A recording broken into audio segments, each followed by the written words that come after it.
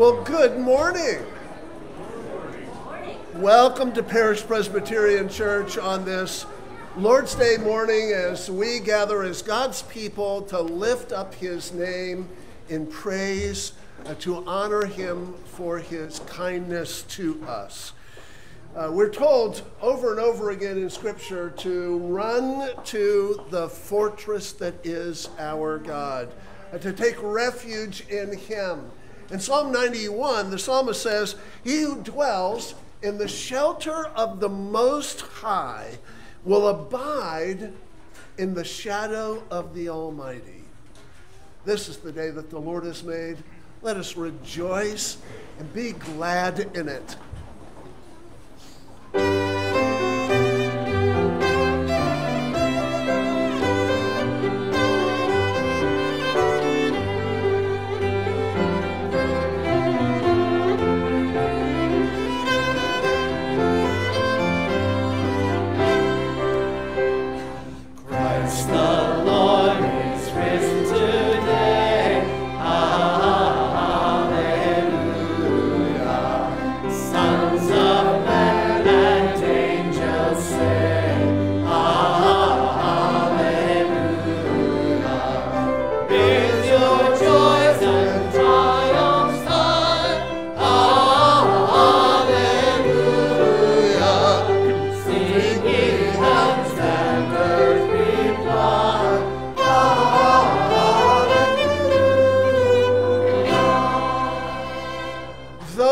Trust in the Lord are like Mount Zion, which cannot be moved, but abides forever.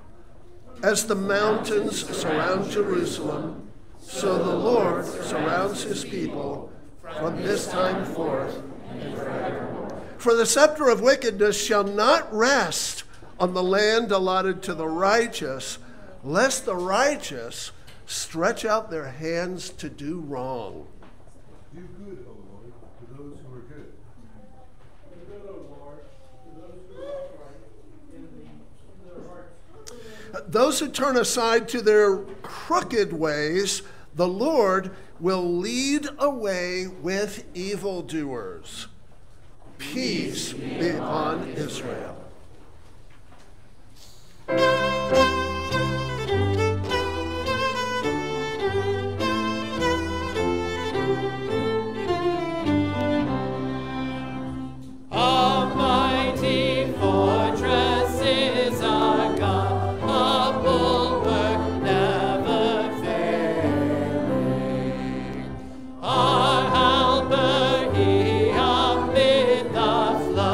Of mortal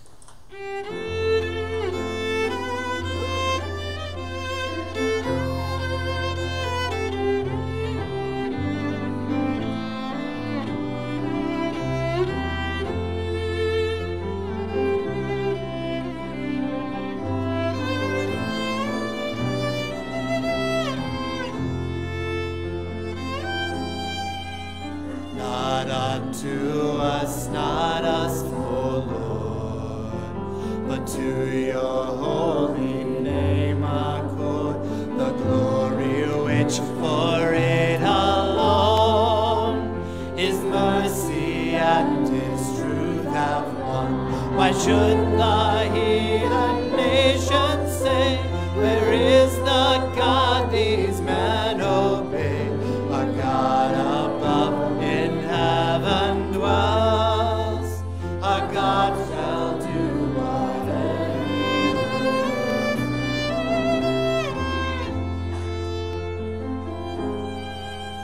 The idols made of silver, our works which human hand shall mold, a mouth they have, yet silent be, and eyes they have, yet cannot see. No sound of words, no tuneful note will form within their voiceless throat. Like them shall those that make them be, and all that trust them.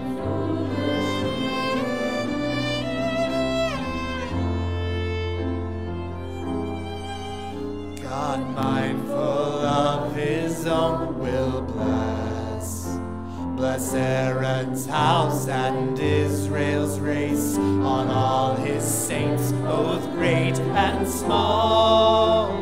May His increasing blessings fall. Both you and yours shall taste the store of Him who made the earth of yore. The heavens are the Lord's indeed, but earth He's given to man see. The dead His praises cannot show, nor they that down to silence go.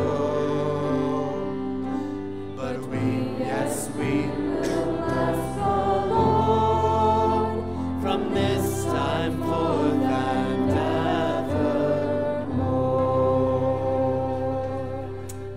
Scripture reading today is from John 15. Jesus said, I am the true vine, and my Father is the vine dresser. Every branch in me that does not bear fruit He takes away, and every branch that does bear fruit He prunes, that it may bear more fruit. Already you are clean because of the word that I have spoken to you. Abide in me, and I in you. As the branch cannot bear fruit by itself unless it abides in the vine, neither can you unless you abide in me. I am the vine, and you are the branches. Whoever abides in me, and I in him, he it is that bears much fruit. For apart from me, you can do nothing. If anyone does not abide in me, he is thrown away like a branch and withers. And the branches are gathered, thrown into the fire, and burned. If you abide in me, and my words abide in you, ask whatever you wish, and it will be done for you. By this my Father is glorified, that you bear much fruit, and so prove to be my disciples. As the Father has loved me, so have I loved you. Abide in my love. If you keep my commandments, you will abide in my love, just as I have kept my Father's commandments and abide in his love. These things I have spoken to you, that my joy may be in you, and that your joy may be full. This is the word of the Lord. Thanks be to God.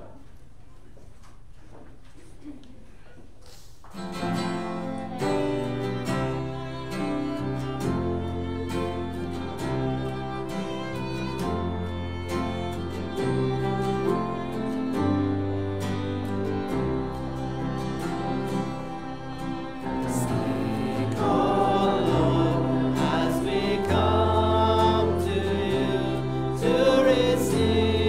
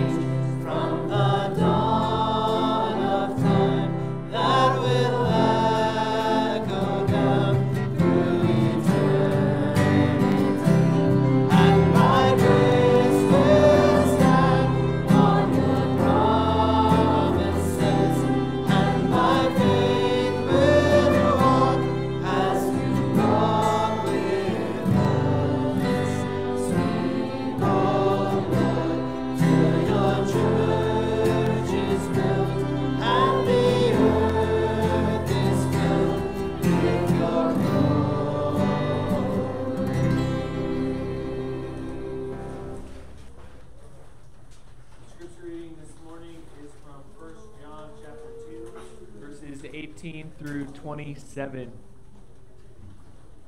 Where John writes, "Children, it is the last hour, and as you have heard that Antichrist is coming, so now many Antichrists have come. Therefore, we know that it is the last hour.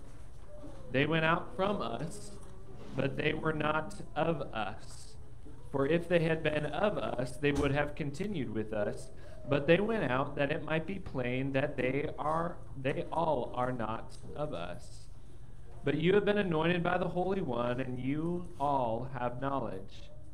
I write to you not because you do not know the truth, but because you know it, and because no lie is of the truth. Who is the liar but he who denies that Jesus is the Christ? This is the Antichrist, he who denies the Father and the Son. No one who denies the Son has the Father. Whoever confesses the Son has the Father also. Let what you heard from the beginning abide in you. If what you heard from the beginning abides in you, then you too will abide in the Son and in the Father. And this is the promise that he made to us, eternal life. I write these things to you about those who are trying to deceive you, but the anointing that you receive from him abides in you, and you have no need that anyone teach you. But as his anointing teaches you about everything, and is true, and is no lie, just as has taught you, abide in him." This is the word of the Lord. Thanks be to God.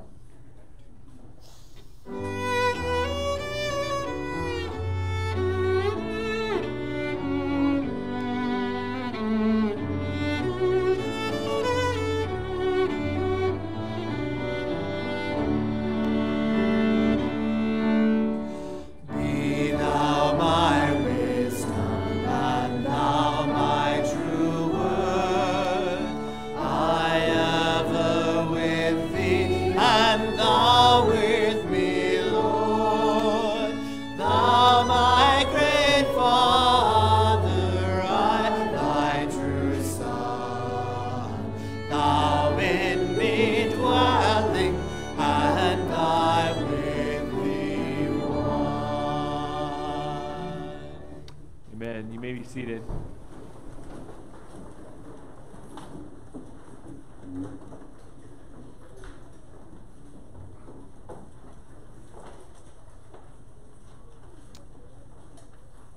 In the church where I grew up, we had an evening service, and in that evening service, we did something that was very un-Presbyterian or Reformed, or Frozen Chosen, as we're often called.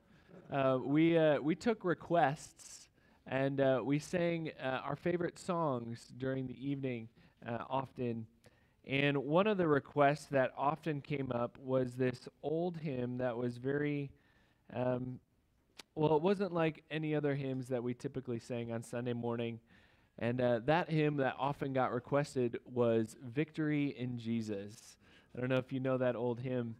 It starts this way. It says, "I heard an old, old story, how a Savior came from glory, how he gave his life on Calvary to save a wretch like me." I remember that song very vividly, partly because it was one of my grandfather's favorite songs. And whenever I hear it, I envision him singing it as well. I just envision him singing it as well. In our passage this morning, as we go through 1 John chapter 2, John is going to call us to abide in that same old, old story. He's going to get to it in kind of a circular way, as he often does, but he's going to remind us of the truth of the gospel and to call us to abide in that truth. So as we look at this passage this morning, let's pray and ask for the Holy Spirit to enlighten us as we do this. Let's pray. Our most gracious God and our Father in heaven, I pray that you would open up our eyes so that we may see, that you would open our ears that we may hear. Father, that you would give us hearts and minds to to believe and to understand the truth that you have for us today in your word. I pray that the words of my mouth and the meditations of our hearts would be pleasing and honoring in your sight, O Lord, our rock and our Redeemer. It's in Jesus' name we pray. Amen. Before we dive into the passage, just a little bit of context to remind us where we are. John, the disciple of Jesus, the one that Jesus loved, is the one who wrote this book. We call it a letter, but as you may have noticed, it doesn't have a lot of the same characteristics of a lot of letters, particularly Paul's letters. We could say it's more like a sermon, but we can call it a letter as well. He wrote it for several different churches. We do know that he was a pastor in the church in Ephesus that came with a great legacy of not only Paul, but also Timothy and John. Would have been great to sit under the preaching there in Ephesus.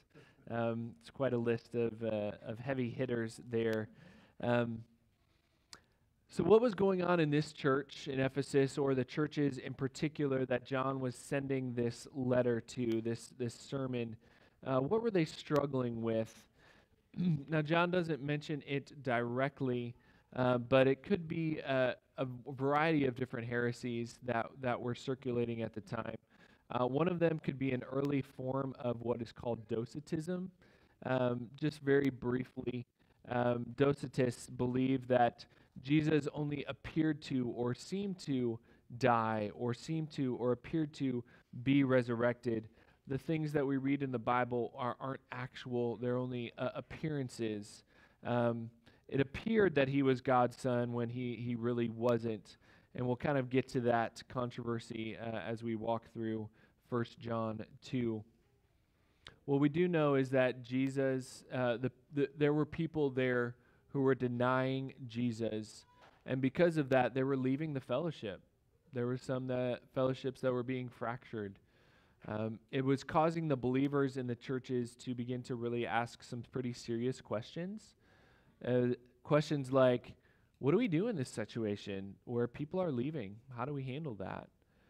How do we know that we're in the right or they are? How do we have assurance of our own faith and our salvation? How do I know that my faith is actually legitimate? And John's response to them in his letter to his dear children is to simply abide in the truth that they have heard from the beginning. He wants them to abide in that old story that they know of the gospel. To get there, John kind of circles around until he finally gets to the point. John reminds me of the pastor that I served under when I was first graduated seminary. In my first call, his name is Charlie. He would often sit me down in his office, and he would start on something that seemed so obscure and off the point. And I would wonder, like, why is he telling me these things? And he could see the confusion on my face, and he would just take his hand, and he's like, Mike, I'm just going to circle in. I'm eventually going to get there. Just bear with me. And I feel like that's what John does here in this letter. He starts what we feel like might be a little obscure, talking about Antichrist this morning, but he'll get into the point. So this morning we're gonna take that route as well. We're gonna talk about the last hour, what John means by that. We'll talk a little bit about Antichrist. We'll talk about anointing. And we're going to end where John does, where he circles in on this abiding and what that means to abide. So John begins in verse 18, where he says, "Children, it is the last hour." So what does he mean by the last hour? What he's talking about here is the period of time between Jesus' first coming and his second coming. The revelation of the gospel didn't come all at once. It's come in parts. The disciples didn't understand how Jesus was revealing the good news from his Father. I'm sure you've heard it before, but they were, for the most part, anticipating Jesus to be an earthly king who would usher in an earthly kingdom, maybe even kick out the Romans from their position in Israel. What they did not expect was a suffering servant, like we read in Isaiah 53. They didn't expect a Messiah who would come to die. And after his death, they were equally astonished when he was resurrected from the dead. They certainly did not see that coming. After 40 days, Jesus ascended into heaven. It says that a cloud hid him from their eyes, and he was gone. You know, after Jesus rose from the dead, I would have expected things to play out a little bit differently. It seems like Jesus is in a position right now where Satan is on the run. Satan is on the ropes. Why not finish it off right then and there? But no. And this is what surprised his disciples then and what probably surprises us now as well. Not many could foresee that Christ would simply go back to heaven and then return thousands of years later. And we don't know when he will return. We don't know the details. We don't know anything except the Father knows. Jesus doesn't even know the exact date, we read. We could have some great theological debates here this morning about when and where and how and if it's already happened and what. But what John wants us to know this morning is what the last hour, this time that we're experiencing, what it's going to be like. We read in the Gospels, Jesus tells us, as he's about to die, he's communicating with his disciples what it's going to be like during this time of the last hour. He says it's going to be a time of tribulation, a time of war, where nation will rise up against nation and people against people. People will deny that Jesus is the Christ, which we read about here in 1 John 2. False prophets are going to rise up. Those who proclaim Jesus will be hated by all. But the good news of the gospel will be proclaimed throughout the whole earth. I don't know about you guys, but it sure sounds like we're living in those last hours, doesn't it?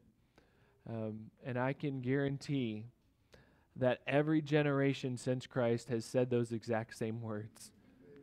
It seems like we're living in the last days, these last hours. So how does John tell his readers that they'll know specifically that they are in this last hour? He says that Antichrist, or what he says here, Antichrist. He says, because of the presence of these antichrists, you will know that you're in the last hour. So I've got good news for you this morning. I'm finally going to tell you guys who the Antichrist is. You ready? So someone shouted out this morning, it's Henry Kissinger. I don't know. I'm not going to reveal that person. But I'm not going to reveal a political figure. There's been a lot of people who have been put forward as Antichrist, starting all the way back from Nero, even people today. We could talk about theories and conspiracies. I think that would take away from what John is really talking about here in this passage. But he makes it very clear, and he tells us who the Antichrist or Antichrists are. And he does it here very, very plainly in verse 22. He says, who is the liar but he who denies that Jesus is the Christ? This is the Antichrist, he who denies the Father and the Son. So who is Antichrist? Who are the Antichrists? They are liars who deny that Jesus is the Christ. Not only Jesus is the Christ, but they deny that the Father and the Son. John, in his circular writing and reasoning, he'll come back to this again in chapter 4, but he reiterates the fact that the Antichrist is those who deny that Jesus has come in the flesh. So these aren't minor theological differences that John is speaking to here. He's not talking about people who left because they might have disagreed with the color of the carpet, or they're having a worship war in the church and therefore it's being fractured. It's not even a disagreement about sacraments like believers versus infant baptism. These are differences in such core doctrines regarding Jesus that it's Christian versus non-Christian. Now, one of the things that we learn from this is that we can and we should have fellowship with brothers and sisters, those who may baptize believers instead of infants, those whose worship style is different than our own, those churches who have different color on their carpets. We should have fellowship with them. And we have fellowship with them because we claim foundational truth that we proclaim every week in the Apostles' Creed, that we all believe in Jesus Christ, his only Son, our Lord, who was conceived by the Holy Spirit, born of the Virgin Mary, and so on. And in this creed, we implicitly affirm that Jesus is both God and human. But the nature of Jesus is even more clearly defined for the church in the Nicene Creed. And this creed came about because of the Council of Nicaea, which gathered to combat the Arian controversy, which, if you know anything about that controversy, it taught that Jesus was not eternal like God the Father. Instead, Jesus was created by God the Father. It created all sorts of difficulty within the Trinity. How can the Father and the Son be one if one made the other? And so we have the Nicene Creed that came out of that. And in one of the passages of the Nicene Creed, the writers said this, that we believe in one Lord Jesus Christ, the only Son of God, begotten from the Father before all ages, God from God, light from light, true God from true God. He is begotten, not made, and of the same essence as the Father. And through him all things were made. So the Father and the Son are one together, and they are eternal. So many heresies we've seen throughout the generations. We see a lot even today. We need to be careful what we label as Antichrist. It's not just people who disagree with us theologically. It's those people who are liars, who deny Jesus, who are non-Christians, anti-Christ. What we learn from this passage as well this morning is that theology matters. It's important for us to understand and to affirm our core doctrine. We need to be vigilant. We need to pass these doctrines on to our next generation. We need to have a building where we can have Sunday school so we can pass these on. And Lord willing, that will happen soon. We need to know what's true and what's not. And John shows us this morning how we know that. How do we know what is true? He says you have the truth because you have been anointed by the Holy One. So in 1 John 2:20, he says, but you have been anointed by the Holy One, and you all have knowledge. So what is this anointing? It's the Holy Spirit. In 1 Corinthians chapter 2, verses 9 through 11, Paul writes, but as it is written, what no eye has seen, nor ear has heard, nor the heart of man imagined, what God has prepared for those who love him. These things God has revealed to us through the Spirit. For the Spirit searches everything, even the depths of God. Who knows the thoughts except the spirit of that person which is in him? So also no one comprehends the thoughts of God except the Spirit of God. So when we are anointed by the Spirit, by the Holy One, we are given the truth. We don't know the whole truth. Only God knows the whole truth. But we do know the core doctrines that Jesus is the Christ. We know that Jesus and the Father are one. And where does this truth come from? Well, there's a song that I love to sing to my kids at night. It goes something like this. Jesus loves me, this I know, for the Bible tells me so. Not only does the Bible tell us that Jesus loves us, it gives us the core truth of what we need to know to believe. This is how the Holy Spirit speaks to us. Scripture is God's truth breathed out by the Spirit, according to 2 Timothy 3. Peter reminds us that those who wrote the Scriptures were carried along by the power of the Holy Spirit. We have access to this anointing, to this truth, because God has revealed it to us in his word. So if we have this anointing, if we know this truth, John finally gets to the point as he circles in. What should we do with that truth? He says in verse 24, and this is the only imperative that he gives in this passage. This is his command. Let that what you heard from the beginning abide in you. Well, what was it that they heard from the beginning? John starts off this letter in 1 John 1, verses 5 through 10, reminding us that God is light, and in him there's no darkness. He wrote the entire Gospel of John, and he gives us his purpose statement in John 20, verse 30 through 31. He says, "Now Jesus did many other signs in the presence of his disciples, which are not written in this book, but these are written so that you may believe that Jesus is the Christ, the Son of God, and that by believing you might have life in his name." Paul reminds us in 1 Corinthians chapter 15 of these basic core doctrines of Jesus, of who he is and what he's done for us in 1 Corinthians 15, 1 through 5.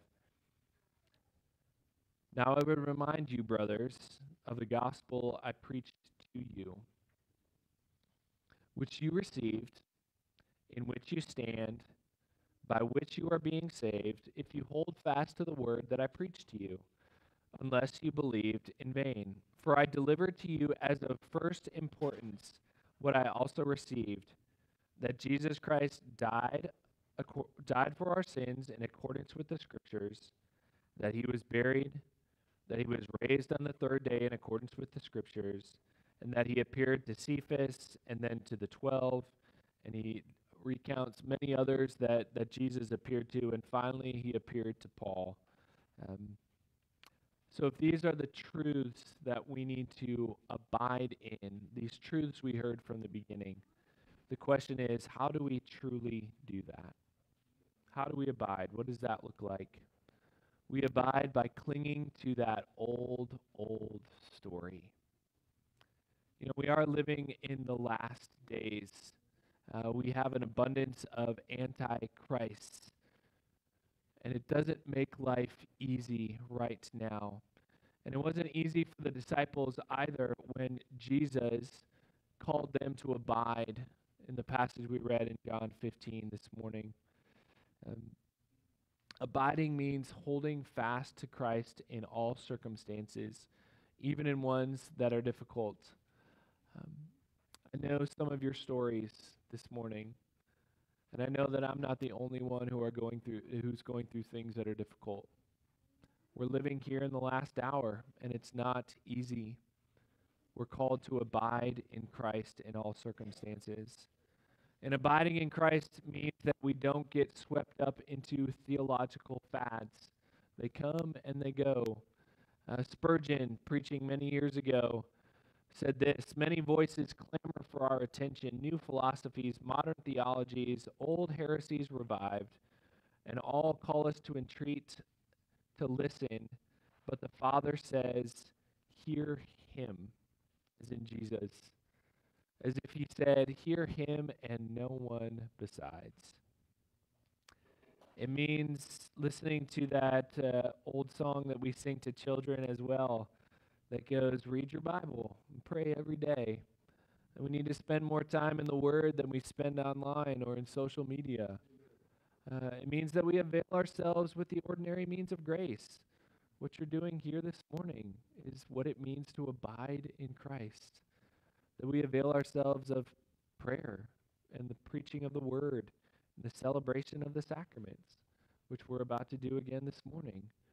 We celebrate that Jesus did the very thing that we are called to here by John, and that Jesus did abide. Jesus went willingly to the cross, and there he did abide. He remained. When people mocked him, when they wanted him to save himself, where they called out, he saved himself, he saved others, let him save himself. He ignored their cries. He remained with his Father. He did abide. When everyone denied him, including his closest disciples, when they left him, he remained with his Father. Jesus did abide on our behalf. And John calls us this morning to abide in him. Abide in Christ, the one who died. Abide in Christ, the one who is risen, the one who is coming again. And we say, come, Lord Jesus, come. Amen. Let us pray. Our most gracious God and our Father in heaven, Lord, we admit that it is often difficult to abide in Christ.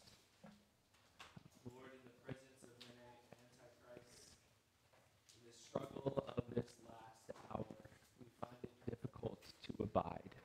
And I pray that we would be reminded by the Holy Spirit of the truth of the gospel, that we would be reminded of these things that we have been taught from the beginning, these truths that we have been told, these simple truths that Christ has died, Christ is risen, Christ is coming again. Father, may we hold fast to these truths. But Lord, in this time that we don't, Lord, we come to you confessing. And out of the depths we cry to you, O Lord. O Lord, hear our voice. Let your ears be attentive to the voice of our pleas for mercy. If you, O Lord, should mark iniquities, O Lord, who could stand? But with you there is forgiveness, that you may be feared. Let's stand together for our assurance of pardon this morning. Peter reminds us of this great truth. He says that he himself bore our sins in his body on the tree, that we might die to sin and live to righteousness. By his wounds you have been healed. For you were straying like sheep, but now you have returned to your shepherd and to the overseer of your souls. This is the promise of God. This is the word of the Lord.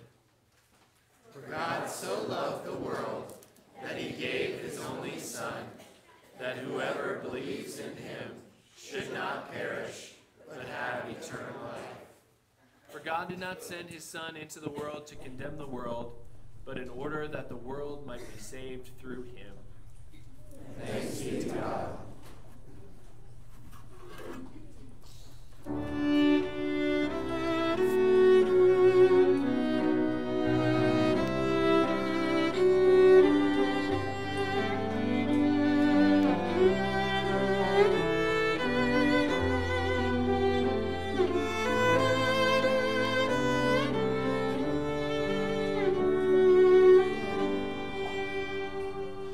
For if we have died with him, we will also live with him.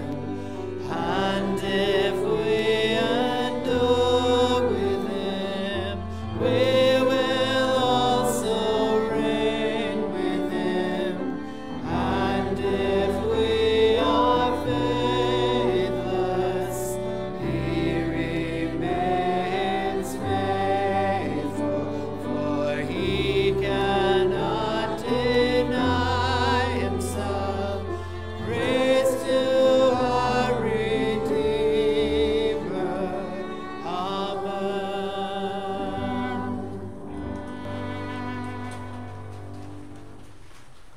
It's our privilege this morning to confess to one another and before a watching world that Jesus is the Christ.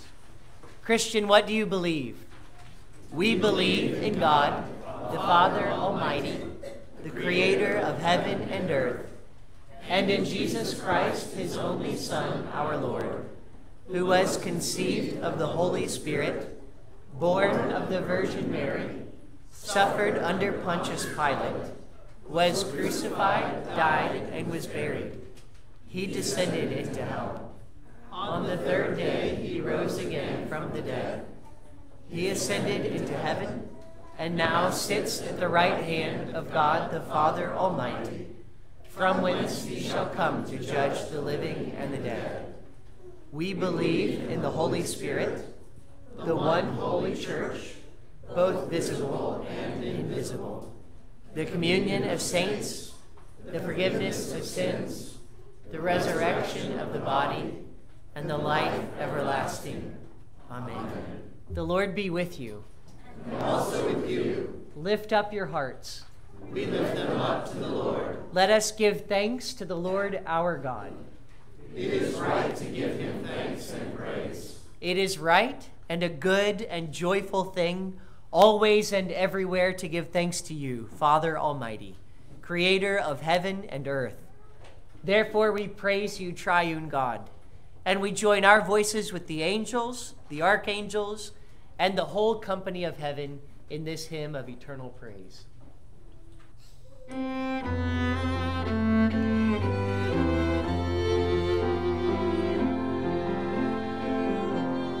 Holy, holy, holy Lord, holy, holy God of power and might, heaven and earth are full of your glory.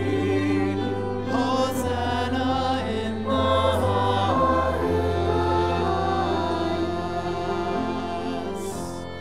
Blessed is he who comes in the name of the Lord.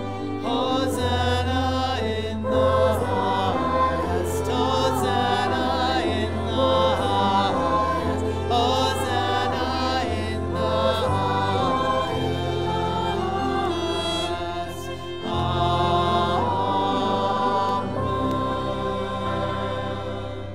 Amen. Amen. Please be seated. The message that we've just heard is very simple. Abide in Jesus, who is the Christ, the Savior. And there's a great account of this confession in the Gospel of Mark. It's most likely the account given by Peter, recorded by Mark, and writing to Romans. And at the end of his account of the gospel, you have everyone rejecting Jesus and mocking Jesus and putting him to death. And when Jesus breathed his last, there was a Roman soldier there, a centurion. And the Roman soldier, the Gentiles, sees Jesus die, and he says this: "Truly, this man was the Son of God." And it's that confession in which every one of us is saved. It's by abiding in that truth, that Jesus is the Son of God, who died for you. And Jesus had just taught his disciples how to abide in that truth by giving them a meal. It was when Jesus was eating with his disciples that he took bread and blessed and broke it and said, "Take, eat. This is my body, which is given for you." Then he took the cup, and when he had given thanks, he gave it to them and said, "This is my blood of the new covenant, which is shed for many. Assuredly, I say to you, I will no longer drink of the fruit of this vine until the day when I drink it new with you in my Father's kingdom." So take and drink in remembrance of Christ. So everyone who believes in Jesus is saved in that confession. Jesus is the Christ. Come to this table in that hope. He is your Savior given for you. If you're not a believer in Christ, if you deny that Jesus is the Savior who became flesh and blood and gave himself at the cross, don't come and take this bread and wine. This is not for you. This is for believers. It's a confession of faith. But instead, come to Jesus, who loves to save sinners. And there is everlasting life in him. Well, let's pray. Our Father, we thank you that Jesus is the Christ. And Lord, we thank you that salvation is so simple, There was nothing easy about the Son of God becoming man and taking our sins and being nailed to a tree for us. But Lord, it is such a simple gospel. Jesus is the Savior of sinners, and we come to him as sinners. So Lord, we ask that as we come and take bread and wine, please give us the body and blood of Jesus given for us. Lord, fill us with the Spirit and that anointing of truth, and help us to live and abide and remain and stay and make our home in that confession that Jesus is the Christ. And Father, we ask that you would meet with us this morning in his name. Amen. We have 3 tables. There's one on each side, one in the middle. Find your way to the closest one. And there is gluten-free bread on a white plate, and wine is in the center, grape juice is on the outer ring. And Pastor George will be in the foyer with anyone who'd like to pray. Come to the table of his grace.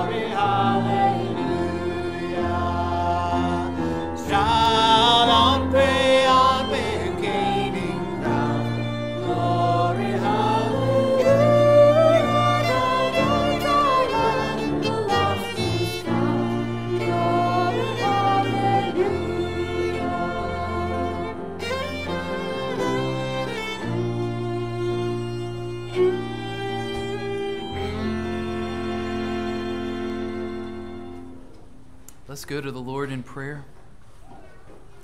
Our Father and our God, you are our light and our salvation. Therefore we shall not fear.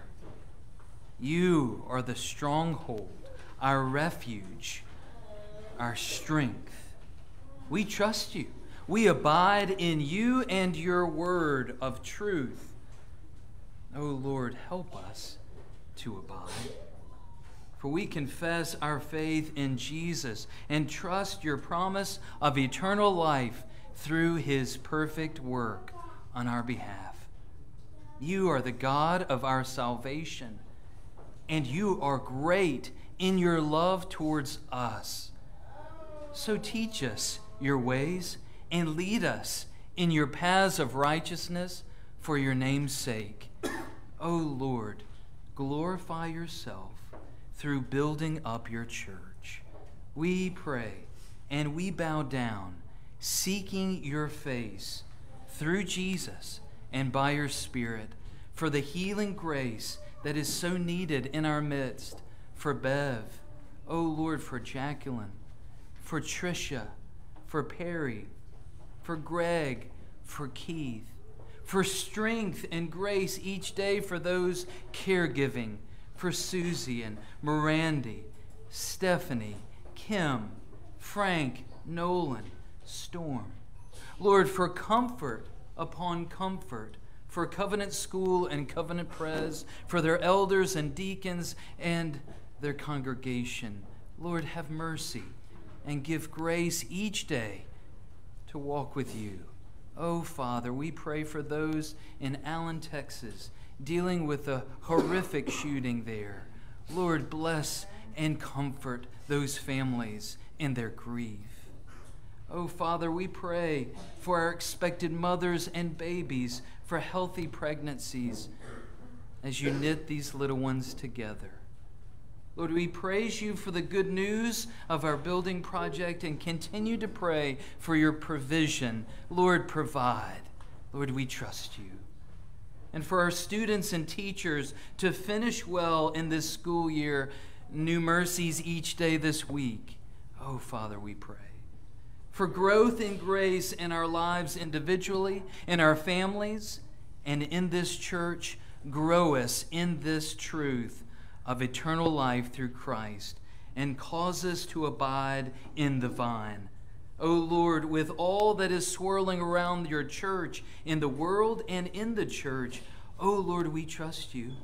We pray for the federal and local magistrates to walk in wisdom from above, your discernment and repentance to lead well. O Lord, we turn our hearts to you to pray that you would revive us again as we pray that prayer you taught us, saying, Our Father, who art in heaven, hallowed be thy name.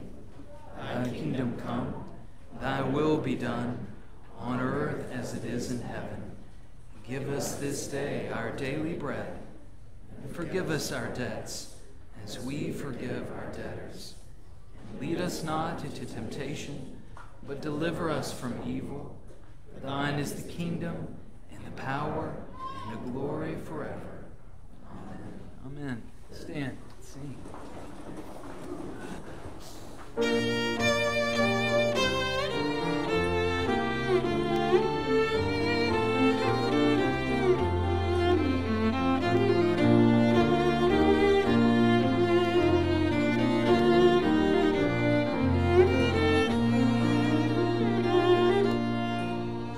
Abide, O dearest Jesus, among us with thy grace, that Satan may not harm us, nor we to sin give place. Abide, O dear Redeemer, among us with your word, and thus now and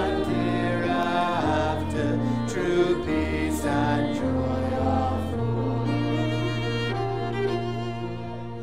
Abide with heavenly brightness, among us precious light, your truth direct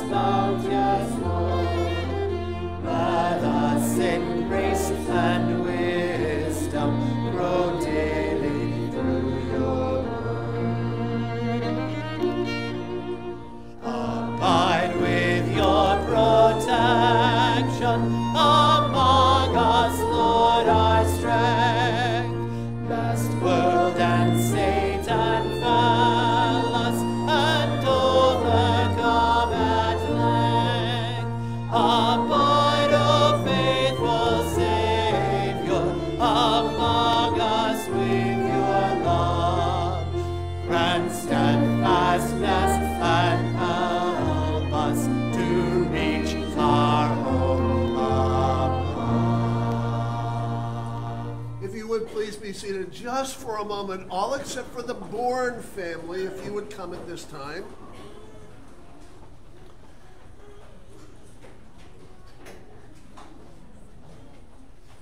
Chris and Sarah, I hope you know I've been waiting a long time to ask you a couple of questions. It is a great delight to be able to welcome you fully into the communion of our fellowship. Just a couple of questions. Do you acknowledge yourselves to be sinners in the sight of God, justly deserving his displeasure and without hope except in his sovereign mercy? Do you? Yes. Do you believe in the Lord Jesus Christ as the Son of God and the Savior of sinners? And do you receive and rest upon him and him alone for your salvation as he is graciously offered in the gospel? Do you? Yes. Do you now resolve and promise in humble reliance upon the grace of the Holy Spirit that you will endeavor to live as faithful, obedient, accountable, and maturing followers of Jesus? Will you? Do you promise to utilize your gifts and your calling for the support and the work of both the kingdom and of this local church to the best of your ability? Will you? Do you now submit yourselves to the discipleship, the discipline, and the governance of the elders of this church and the body of Christ in this place, and commit to pursue her purity and her peace? Will you? Yes. Let me pray for you. Father, I am so grateful for the Bourne family. I pray that you would use them as trophies of grace in our midst to grow us up in the truth. And I pray that you would bless them, use them for kingdom glory. In Jesus' name, amen. Amen. All right, you know the routine, right? You got to go stand at the door with Mike and Jamie and be prepared for anything that comes. God bless you. If you would please stand for the Lord's benediction.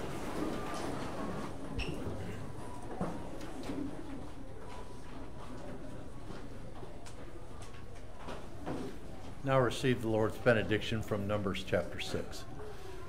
The Lord bless you and keep you. The Lord make his face to shine upon you and be gracious to you. The Lord lift up his countenance upon you and give you peace. Amen. Amen. Praise God from whom all blessings flow. Praise him, all creatures here below. Praise him above, ye heavenly hosts. Praise Father, Son, and Holy Ghost. Amen.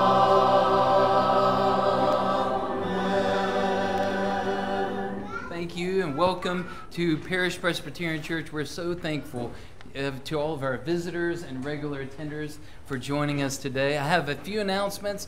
Look at your newsletter just as I go through them. Calling on all of our parish families with graduates. If you have not let Alexis know that you have a graduate in your family, please do that today. Her email is there, and we are going to celebrate our graduates on June the 4th. We also have a missions trip to Dalton's, Georgia, a dinner fundraiser, and there's a QR code right here. If you plan on going to that, they need you to sign up today. We would love to have that so that they know how many people are coming for that dinner. It's on May the 10th at 6:30. And also on May the 17th, it's on the back of your newsletter, is a special dessert and coffee hour with the Skeenstra family that the missions team is putting on. So come on May the 17th, Wednesday night at 6:30 for that special occasion. We also have a way to support the pregnancy centers of Middle Tennessee. Next Lord's Day, you can pick up a bottle and fill it up with all your change and bring it back on May the 28th. see those bottles for next Lord's Day. And then we also have a new book of the month, Adoring God by our own Keith Nell. I would encourage you to grab one of these for your own spiritual development. Go in the grace and love of Christ.